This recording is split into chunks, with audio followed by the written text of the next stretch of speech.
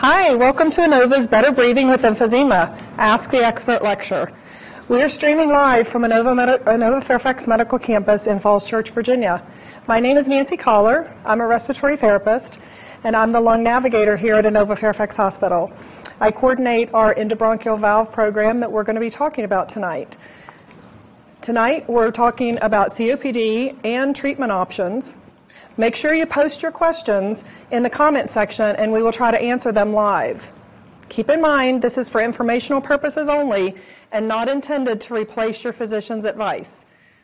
We know you also may have questions regarding COVID-19. Please feel free to visit the inova.org/COVID-19 and cdc.gov/coronavirus for more information. Joining me tonight is our Medical Director of Interventional Pulmonology at Inova Fairfax Hospital, Dr. Bobby Mahajan. Dr. Mahajan will give a presentation, and then we'll have a 30-minute question and answer time. You can download his slides in the handout section on GoToWebinar to follow along. Dr. Mahajan, take it away. Thank you, Nancy. I really appreciate the opportunity to talk today. So today, we're going to be talking about bronchoscopic lung volume reduction and how it's changing the paradigm of how we've treated severe emphysema over the last 15 to 20 years. I want to show my disclosures with the Medtronic Corporation and Boston Scientific, which will not be related to this talk. So first of all, I want to give an idea of the overview of emphysema in the first place. Really, what we understand for emphysema is known as chronic obstructive pulmonary diseases. Is really a progressive airflow limitation that isn't fully reversible like asthma, meaning that the airways can get narrowed and diseased over time. It usually focuses on the smaller airways, and the most common cause associated with emphysema is cigarette smoking. Inflammation within the lungs results from chronic smoking of cigarettes, and as a result, we get injury to both the air sacs of the lung and the small airways. This picture is representative of what we typically see in emphysema. Upper lobe predominant disease with destruction of the lung resulting in air trapping and flattening of the diaphragm. If we look at the prevalence of emphysema, it's very common. Really, if we look at the number of cases throughout the country, there are of millions of cases throughout the year. Really, we see that over the age of 18, we see more and more states running into the situation of having patients with severe emphysema and more shortness of breath related to this. Because of the prevalence of this disease, there's significant amounts of morbidity and also decreased functionality and quality of life because of shortness of breath related to this disease. Additionally, the mortality associated with emphysema is bad. Although it is improving, it's mostly secondary to the fact that we have better treatments. But people continue to smoke. And as a result, there's an increased risk of disease, not only from the emphysema itself, but there's always an increase of risk with cancers associated with emphysema and smoking. But where have all these things occurred and where have we gotten the idea of smoking and having more involvement with tobacco? Really, it's been available and part of our culture for a number of years. Frankly, before we even knew that cigarettes were that harmful for us with the results in emphysema and lung cancer, some doctors were even saying that it was okay to smoke. It wasn't that long since we've been smoking on airplanes, since we were smoking in restaurants. And only now we're starting to see the effects of that as the baby boom generation is getting older and we're seeing more emphysema and lung cancer associated with it. What is emphysema? If we look at healthy lungs, the tissue within the lungs have a very large surface area, and they're made out of small airways and air sacs. And those air sacs are able to take in oxygen and transfer it into the bloodstream in the body. They're very elastic, meaning the lungs are like a rubber band, meaning that when they are inflated, they're able to easily contract and actually deflate very quickly to push air out. Unfortunately, with emphysema, there's destruction to these air sacs, the small airways, and as a result, there's impaired movement of gas. And as a result, there's significant trapping of air. And as a result, that results in poor functionality of the actual breathing muscles like the diaphragm. This is a small cartoon looking at normal breathing. At inhalation, our diaphragm will contract. It will move down and therefore result in negative pressure within our chest. Because that pressure in the chest is lower than that in the atmosphere, air rushes into our lungs. When our diaphragm relaxes and pushes up, and also the elasticity of the lungs makes the lungs even smaller, it pushes air out. So that elastic component of the lungs is essential for getting all the air out that's taken in. This is a single lung model when we try and explain how movement of gas is affected by emphysema. As you see on the left, there's a small airway, a small air tubule, and on the right is representative of a small air sac. When we take a breath in during inspiration, what we end up seeing contraction of the diaphragm, drop of pressure within the chest, and air moves in. When we expire, essentially our diaphragm relaxes, pushes up, and our elasticity of our lung allow the lungs to get smaller and push air out. This is how normal lungs function. Unfortunately, when there's emphysema in the lungs, we end up seeing bigger lungs than we want. Now, sometimes bigger is better. In this situation, it makes your breathing and your functionality of your lung muscles, lung and breathing muscles worse. If you see on the left, we end up seeing normal lungs with a nice curved bell-shaped diaphragm. On the right, these are lungs that have been injured by emphysema and flattening of their diaphragms. As a result of flattening of the diaphragms, the diaphragm does not function at optimal levels and is not able to push all the air out of the lungs, resulting in gas trapping. And this hyperinflation and gas trapping is the most common reason for having shortness of breath with emphysema. It has nothing to do significantly with the actual oxygen levels. It's more so how you're able to breathe. While you're on the WebEx, if you take a deep breath in, hold your breath, and then try and take another breath in, and the difficulty you feel is how emphysema patients feel on a regular basis. This is another picture looking at normal lungs, which have a nice curved diaphragm, versus a more emphysematous lung on the right, which the diaphragm is flattened. As a result, in order to actually breathe and move air in and out, patients are required to use their chest muscles, their neck muscles, in addition to their diaphragm, which they're not used to using. As a result, you end up feeling like you're at the gym 24 hours a day trying to breathe on a regular basis. This is, again, another reflection of how we can have shortness of breath with emphysema on a single airway and lung model. So as you see, on the right, we have the air sac, and on the left, we have the small airway. So during inspiration with emphysema, we contract our diaphragm, not as well as we had before, and use our chest muscles, extra work, to actually bring air in. Just like in inspiration, on expiration, we end up trying to relax our diaphragm, but as we push air out, what ends up happening is because those small airways are injured, they become floppy and prevent air from moving completely out of the lung. Based on this, because there's more resistance to blow air out, what we end up seeing is buildup of pressure within the chest and the lungs. Because of that, when there's a higher pressure, to bring more air in, you have to work harder. And as a result, patients with emphysema are working harder every single day, all the time, just trying to get air in. Okay? So that's where we're dealing with on a regular basis, using all our energy to breathe instead of the normal things we want to do, like go for a walk, spend time with our family, and doing normal exercises. Unfortunately, what we see is that because of this hyperinflation, shortness of breath gets worse, people start acting differently and have decreased activity, they're not exercising as much, they further decrease their activity because now they're deconditioned. Further deconditioning then results in an increased risk of mortality due to the complications that come with a sedentary lifestyle. We have good data showing that, frankly, if you have more hyperinflation, looking at the graph on the left, your outcome is worse. You have a higher mortality with the more hyperinflation because you are more prone to diseases and you have less energy to devote to the other organs of your body. But what we do see even more so is there's a worse quality of life for people who have excessive hyperinflation. They have more dyspnea, they have less exercise capabilities, they have a lower BMI and poor strength, and they have reduced cardiac and circulatory function. So just because your lungs aren't functioning, you run into a lot of other issues related to the rest of your body.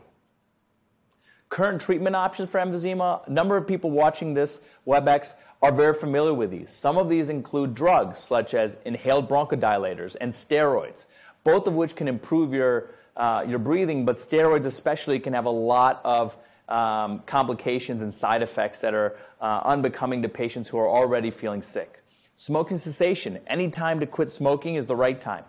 Pulmonary rehabilitation is one of the few things that really improves outcomes and mortality, mainly because we're strengthening those muscles we require to breathe.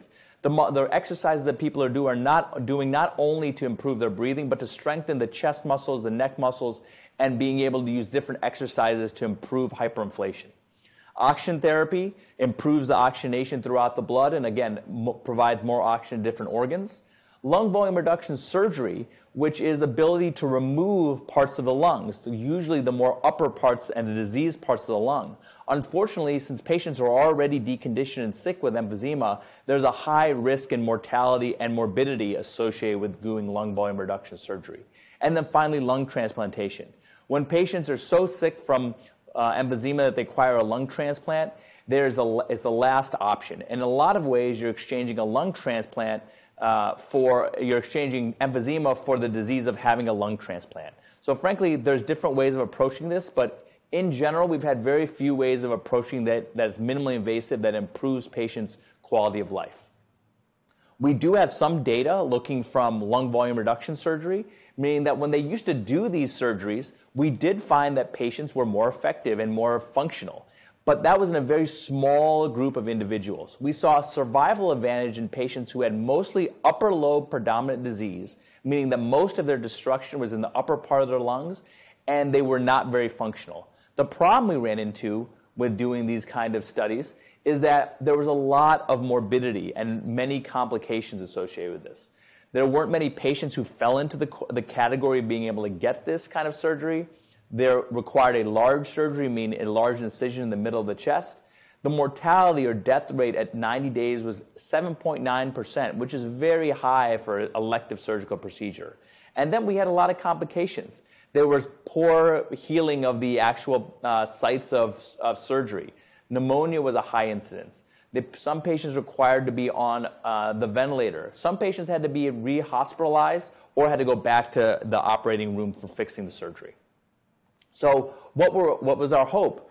We had hoped that we would eventually get to the point where we would have a less invasive approach to doing lung volume reduction surgery through minimally invasive tests and treatments like endobronchial valves. And endobronchial valves are essentially small valves that can be placed into the airway and result in collapsing of a part of the lung, deflation, and allowing the hyperinflation to get better. As a result, your actual diaphragm reconforms to be less flattened and more curved and functions better. As a result, people's ability to breathe and their functionality is much better.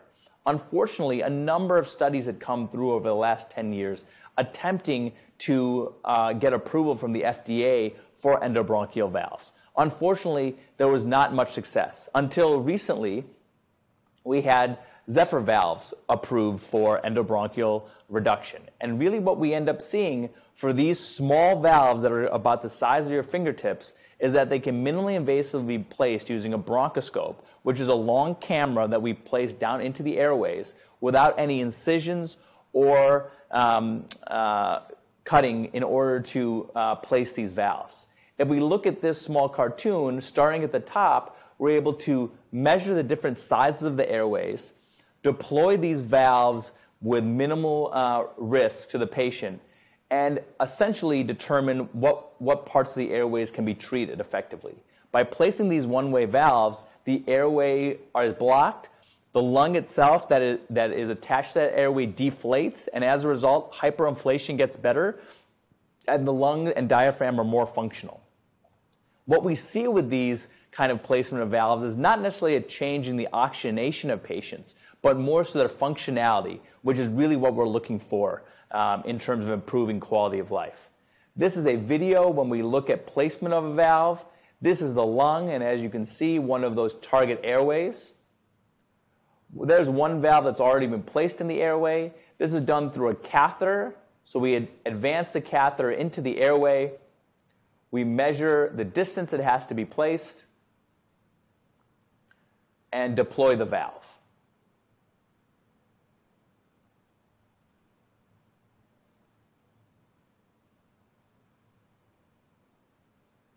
Deployment of the valve is relatively simple when trained appropriately, and as a result, the procedure itself takes only about 30 minutes total. So a little bit of information about the technology itself. Again, it's an implantable device that can include an airway that is a one-way valve. The goal is to occlude the most diseased airways, allowing deflation of that airway and having very few risks associated with it. Frankly, these valves have been used in Europe for some time, and finally we have the ability to do them in the United States. These valves can be permanent, meaning the goal is to leave them in, but if for some reason they're not tolerated, they can be removed very easily, again, as an outpatient procedure without any cutting or incisions. The air that is trapped when the lungs distal to where the valves are placed are able to be decreased and move out through a duckbill vent that's located within the valves. And again, this allows these lobes to be much more functional. These are 3 of the sizes of the valves being shown. There's actually one more size, a 5.5, a 5.5 low profile, meaning it's a shorter valve, a 4.0, and a 4.0 low profile. Again, this has moved our practice incredibly forward in the sense that we have different sizes, different lengths in order to fit to the airways exactly as are needed.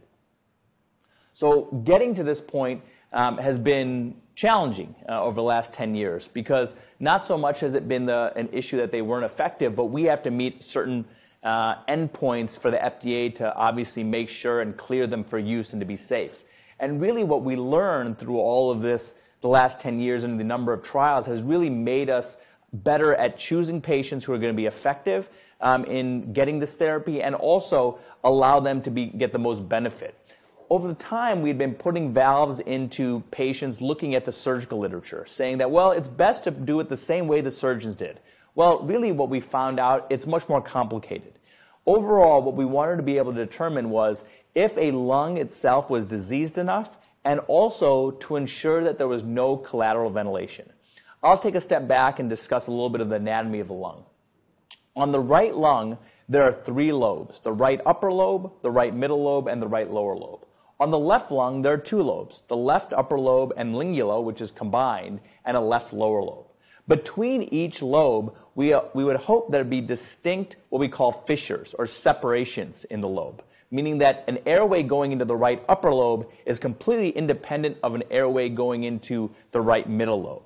Unfortunately, what we end up seeing is with emphysema and dilation of those lungs, small communications can open up between lobes. So for example, in an emphysematous patient, someone may have a communication with their right upper lobe and their right middle lobe. As a result, if we occlude the right upper lobe with valves, they may be able to still inflate that lung through air passing through the middle lobe. And as a result, we wouldn't get the deflation that we were hoping for. Over the last 10 to 20 years, what we've been able to identify is that through the Liberate study especially, which occurred last year or 2 years ago, was to identify lungs that were the most diseased that also had no collateral ventilation. And we were able to do this not only by analysis on CT scans, but also in real-time identification through the Chartis exam, which I'll describe shortly. So again, a number of trials were looking into this, but most importantly, what we saw is we needed to find patients without collateral ventilation because collateral ventilation really decreased the effectiveness, and we found that patients who had no collateral ventilation had the most improvement and the most success in terms of quality of life and functionality. This is a small cartoon showing an idea of collateral ventilation. On the left, you see this is an example of someone who does have collateral ventilation, meaning there is passage of gas between the left upper and the left lower, versus on the right, someone who has no collateral ventilation, meaning that there is the airways are separated and there's no communication between the 2 lobes. Again, this is what we saw for our most recent and pivotal trial, the Liberate trial, meaning that this is what showed us that patients who had significant disease and did not have any signs of collateral ventilation did the best with regards to valve placement. What we saw was there was an improvement in health status measured by the Bodie index, improvement in quality of life and exercise, reduced breathlessness, improved lung function, reduced gas trapping, and again, successful occlusion of those lobes. So really we do know in large studies that patients did better if they met the correct requirements and were able to get valves. What we looked at in terms of the study were, again, looking at the basic baseline of these patients, but really what this shows is that patients were sick. They were smokers. They had poor pulmonary function tests. They had poor oxygenation, and finally, they didn't walk very far with 6-minute walks. And again, not to go through too much information, really what I wanted to show you on the left shows improvement in numbers. We see that the actual the volumes that we see with their breathing percentages improved with valves. Even more so, comparing to people who got valves, who didn't get valves, patients in blue who received valves did better in every possible measure that we looked at. And finally, more importantly, is are these safe? The most important thing we want to provide patients is an option for treatment that provides minimally invasive approaches but is also safe for them. And what we did end up seeing is that there were two things we worried about most with valve placement. One is with pneumothorax. Essentially what we end up seeing is a pneumothorax is a collapse of a lung due to sometimes a small defect in the lung, meaning that if the lung is overinflated, it can pop. When we see that, it's very common to patients require a chest tube for that. When patients have valves, sometimes with the change of flow of air into a diseased lung, there can be a pneumothorax, which we quickly are able to fix with a chest tube. But again, we wouldn't want to do anything else than we have to. The second thing we see is that sometimes patients have exacerbations or emphysema. When we're doing valves or manipulating the airway, there's always a chance that inflammation can make their breathing worse for a short amount of time. So what implications do we have with this? The implications we have is that it affects how we take care of our patients after valves. For CMS approval to make sure that we were doing these things correctly is that every time a patient gets a valve for emphysema through the Zephyr system, we keep them in the hospital for 3 days. And the reason for that, looking at the risk of pneumothorax, is the most common time to see it in the first 72 hours. So as a result, when we place valves, we keep patients in the hospital for 3 days. The hope is that they're sitting there doing nothing and getting bored. But that way we can ensure that they're being observed closely and the risk of pneumothorax is low as possible. And when we assess someone for endobronchial valves, there's 5 steps. One is clinical workup, a Stratix analysis where you analyze the destruction of the lung and the fissure integrity, a Chartis which confirms the fact that they do not have any collateral ventilation just prior to valve placement during a bronchoscopy, placement of the valves, and then post-procedure management. How do we work these patients up? This is really Nancy's forte. Looking at the diagnosis of COPD, making sure they're non-smokers or they've quit within 4 months or over 4 months, a decrease in FEV1, which is essentially a function of breathing, and their breathlessness despite optimal medical management. Again, these are some of the things we look at. One thing we really focus on is the residual volume, or the amount of air that's left over in your lung after you've finished breathing or done a full expiration. The more air you have left in your lungs is a representation of the residual volume. So a residual volume of greater than 150 is really what we look for, mainly because we know that patients who are going to get valves, if they have trapping of air of greater than 150, will have the best benefits. This is an example of a patient we're looking at who is a candidate for valves. So again, you see a male, a BMI of 19.3, a history of smoking, and frankly looking at the amount of residual volume. So well over 150, actually in the 217 range. This is an example of the Stratix where it actually looks at the amount of lung destruction and the fissure integrity. So again, we try and take a very scientific and objective approach to deciding who gets valves to improve their outcomes. This is an example of the Chartis system where we actually look at their assessment of fissure integrity during the bronchoscopy. And this is an example of looking at if a patient who has fissure integrity or lack of fissures, if their lung is deflating appropriately when we occlude that airway.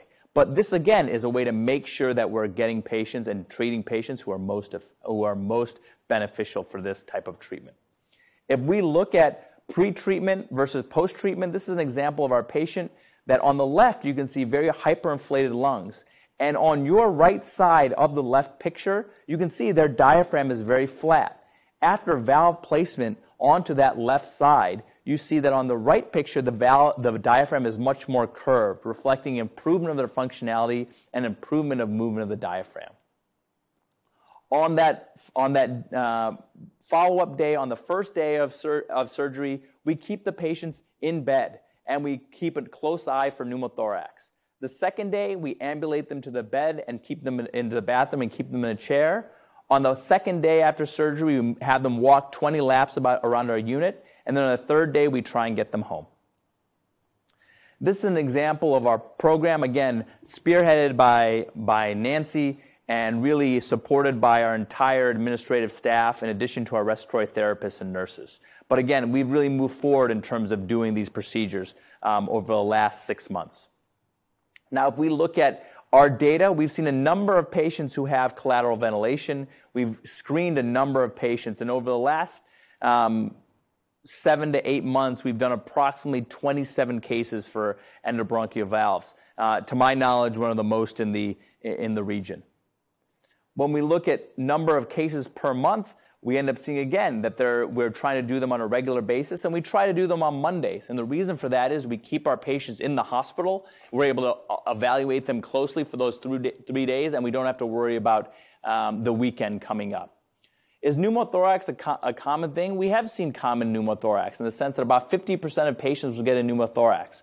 The ability to see this is honestly this means that the lung has actually deflated quite well, but it does reflect on kind of the illness and the sick nature of some of these patients.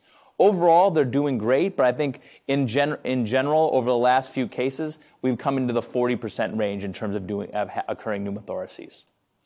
Our outcomes have been great, looking at some of the long-term effects.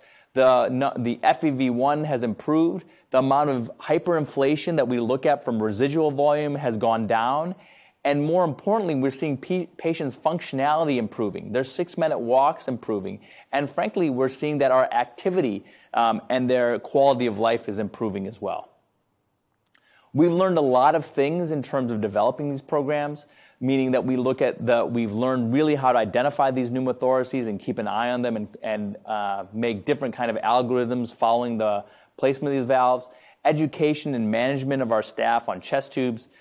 We have made it very algorithmic. We keep all of our patients on the same floor with valves and make sure they're rounded on at the same time.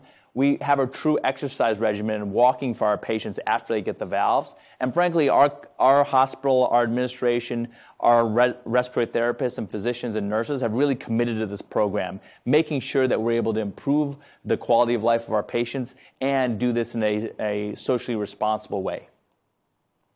I want to give some recognition, obviously, to Nancy, who has spearheaded this program, Carmen Moore, who is our NP in our interventional pulmonary clinic, the interventional pulmonary team, thoracic surgery team, the nurses on the floor where we keep our patients, the APU, administrative champions, including Jennifer Batista, Aaron Hodgson, Matt Paglia, our pulmonary rehab team who ensures that patients are in rehab prior to, after, and are seeing the patients during their procedure.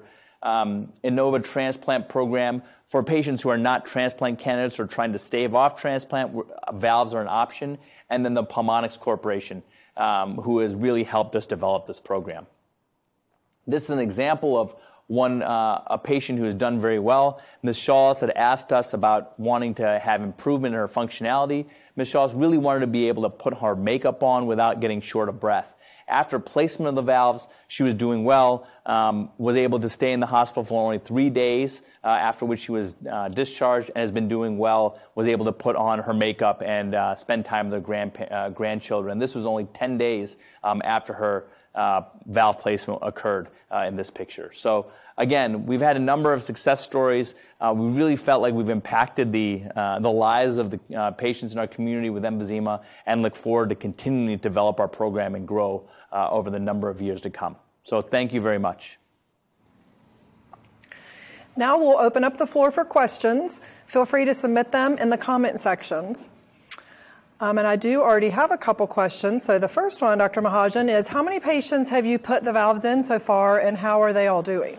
So it's a great question. So let me take a step back. Valves have been available for different indications for over 15 years. So we'd been placing valves for what we call air leaks in the lung for over 10 years or so.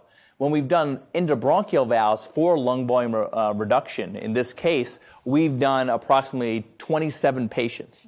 Really what we've seen is that our outcomes have been great. Patients have been really committed to the program, really realizing that it is a process as opposed to just putting the valves in and sending them home. So we've had a number of success stories. And honestly, we've had a number of patients who coming in very sick, we've placed valves, have sometimes had to go home with chest tubes, but have been able to get those tubes out and have felt great and have had more exercise afterwards. What we've seen is that sometimes patients feel so good afterwards, they stop exercising, which is not what we're looking for. Really what we want to see is that by placing valves, having their outcomes and their functionality better, we want them to be doing even more, exercising even more, and not only getting into shape further, but also spending more time with their family and doing things they really enjoy doing. That's awesome. Yeah. When will the research currently being conducted in Boston come to Inova? So there's a few research programs going on throughout the country, ones that we hope to be involved in the near future. And one of them is to look at completing people's fissures, meaning that if someone doesn't have a complete fissure, typically they wouldn't be qualifying for endobronchial valve placement. Some of these options are to actually surgically, through minimally invasive surgical techniques, actually do a surgery to close off the fissures with staples and then place valves. As a result, it's still minimally invasive because they're not going through the big surgery for lung volume reduction surgery, but what they are getting is quality of life in terms of closing off those fissures and then placing valves, which is much less invasive than the lung volume reduction surgery itself. So looking at that, the Boston group where I trained is currently in the process of developing that, that study, and we hope to be involved in that in the next 6 months or so. Awesome. And I do have a list of patients that didn't qualify for the valves because of the fissures, and I will definitely be calling you once we have that. I think it's IRB approval. Correct. You said is what we're waiting on. So next question. Does the bronchoscopic lung volume reduction procedure also apply to COPD patients that either have asthma or neither emphysema or asthma? So that's a great question. There are very strict criteria in terms of choosing a patient for endobronchial valve reduction. Part of the reason we do that is we want to ensure there's adequate hyperinflation, that if we close off that lobe of the lung, hyperinflation decreases and their functionality of their diaphragm improves. So emphysema is the most common cause for patients to have hyperinflation. And again, because smoking is so predominant in our society now and in the past, we're seeing more patients who have smoking-induced emphysema. But there are a number of patients who have different conditions that cause hyperinflation, and many similar physiologic changes like COPD, like emphysema that results from smoking, but have never smoked. Some of those diseases include alpha-1 antitrypsin disease, which is a lack of an actual enzyme which causes destruction of the lungs and hyperinflation. So those patients are excellent candidates for lung volume reduction because otherwise they're healthy except for their lungs.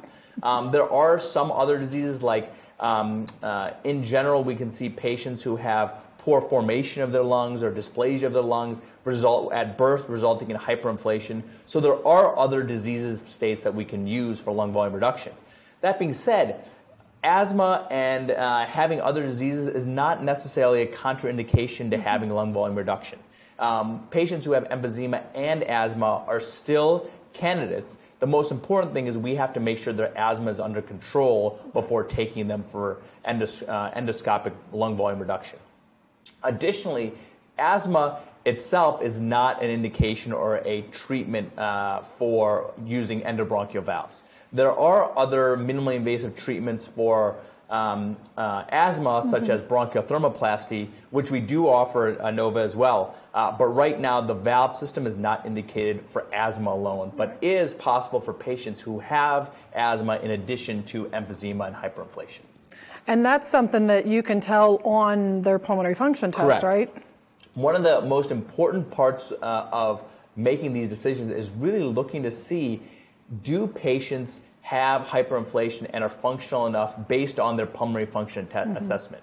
Pulmonary functions are essentially, in a lot of ways, an EKG for your lungs. Now that's kind of making it a little bit consorted, but really what we end up seeing is that we can tell how your lungs function based on your breathing tests. How much air is trapped, how much air moves into your lung, and what your oxygenation is. On top of that, we can see your functionality really with a 6-minute walk, seeing how much you can walk on a flat surface.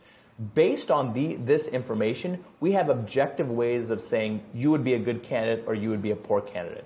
But really, getting that pulmonary function test and that CT scan to look for those fissures is really the most important information we can get to not only to tell if you're a good candidate, but also, in a lot of ways, if you're too well for this. We don't want to put valves into anyone who's not going to benefit. So as a result, we want to make sure they fit the criteria based on scientific data as opposed to just going off the guidelines.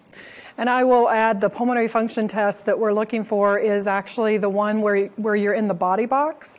So if you've had a breathing test where you've just simply blown into something, that's one of the numbers that we use. But the other two numbers that we're really looking for in the RV, the residual volume that Dr. Mahajan mentioned, is we're only able to obtain that number if you actually get into that body box. So if you haven't had that done, definitely ask your pulmonologist if you can have that test. All right, so the next question, how do you see if you're a candidate? I should probably say, Nancy, you should answer this question because you know better than me.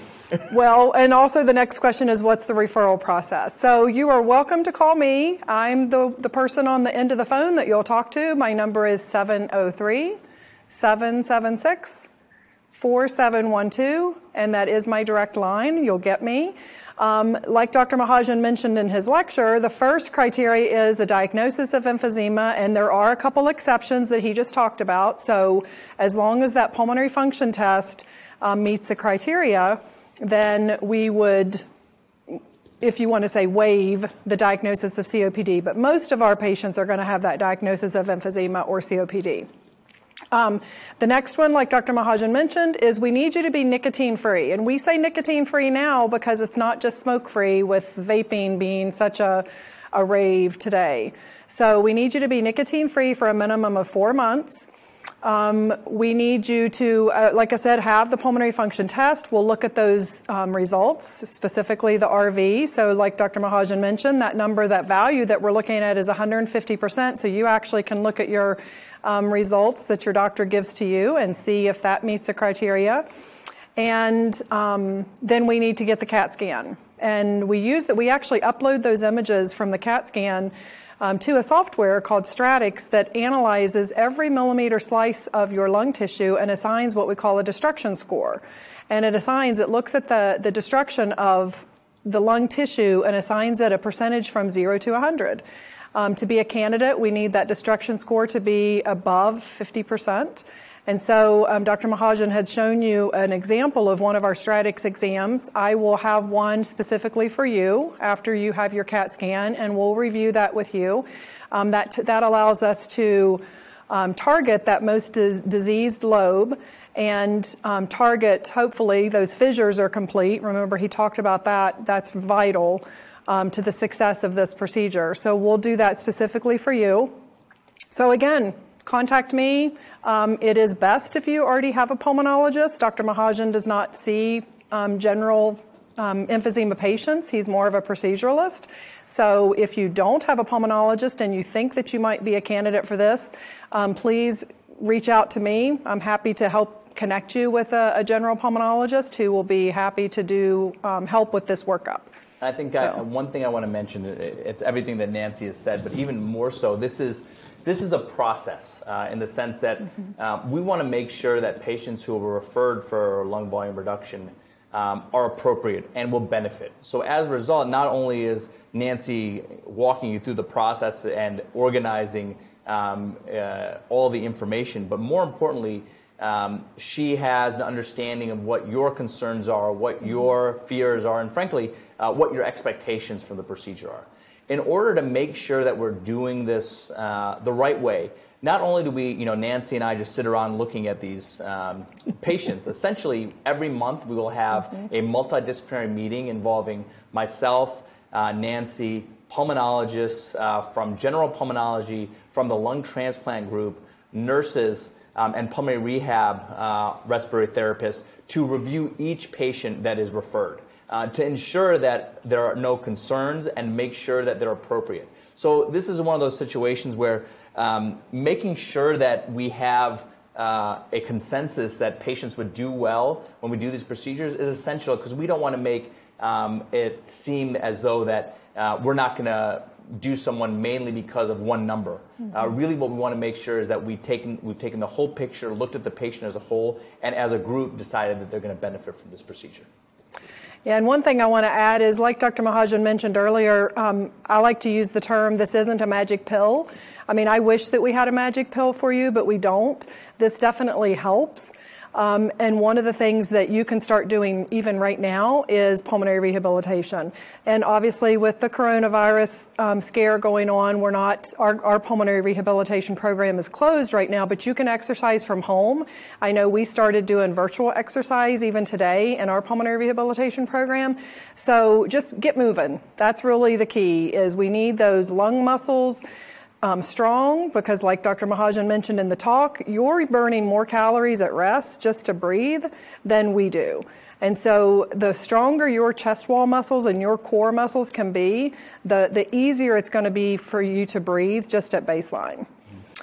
So since I just mentioned coronavirus, there is a question: how has the coronavirus impacted COPD patients? So this is an excellent question. So let me, a few things, just take a step back and talk about the coronavirus shortly. Is that, the coronavirus is a pandemic we haven't seen the likes of in the last century. And part of that is because it's a new virus and we're learning more about it every single day. The issue we run into with the coronavirus is that patients in general, the community, is at the same risk for getting it. And that risk is dependent on social distancing, hand hygiene, coming into contact with people who have had it and travel. But really what the issue is that patients who get it with underlying conditions like emphysema, like heart disease, diabetes, cancer, are unable to tolerate it as well, meaning that their body isn't well enough to stave it off and fight it off. And as a result, patients become more sick. Really, I think that as a nation and a planet, we're learning more and more about it every day, and we're trying to find the best key to keep patients with underlying conditions like emphysema, like heart disease, like cancer, like asthma, safe.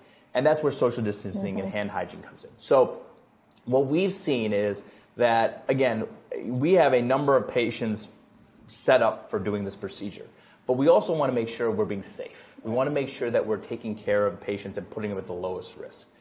So what we've seen is that patients with underlying conditions are scared. That being said, fear and anxiety is a great motivator in the sense of being vigilant, keeping their hands clean, keeping distances. But what we've seen is that patients who are able to do those things are avoiding the virus. For us, because we're a quaternary medical center and we're seeing some of these patients on a regular basis, just like everyone else in the DC region and the country, we've been holding off in the short term from doing these procedures. But as soon as things are feeling as though they're turning around, it's safe for patients to have these procedures, especially because of the underlying conditions, we'll be moving forward again. Right. That'll be good. So you guys need to stay home. Yes. Keep exercising. Yes, keep exercising. Wash your hands good. All those things that you're hearing on the news are good. So can this treatment be conducted on someone with blood clots? So what I will say is that every patient as we review them, we look at their other medical problems. And in general, it depends on what the blood clot is for. If the patient is someone who's on chronic anticoagulation or blood thinners because of a blood clot a long time ago, this is definitely an option, meaning that we would hold their anticoagulation for a short amount of time, do the procedure, and then restart their anticoagulation afterwards. Okay. For patients who have just had a blood clot, typically we would want 3 to 4 months of anticoagulation before we'd start considering stopping it. And again, it depends on why they had the blood clot. If they had a provoked blood clot, meaning that they were in an airplane for 10 hours and they got a blood clot, we know that that is not a common occurrence. But patients who have underlying clotting disorders, again, it could be a little bit more tricky. But is it a possibility? It's a definite possibility. But frankly, we need to be able to meet with our patient, get a full history, go through the procedure, and make sure that it's safe for them, even if they do have a blood clot. Okay. All right, well, it looks like we've come to the end of our questions. So again, thank you so much for joining us today and sending in your questions. If we didn't get to your question, or if you think of something after we've signed off, please send them in. We'll post the answers later. And again, you can always call me. I'm happy to talk to you and answer your questions. And Dr. Mahajan, thank you so much for your time and your expertise. To learn more about COPD and our bronchoscopic lung volume reduction program, visit inova.org/breathe, and that is BREATHE. And as always, if you need assistance in locating a physician, go to inova.org/physicians. A survey will be available through GoToWebinar now, and we will be sending out a recording of the lecture next week. Thank you for your participation, and have a great night.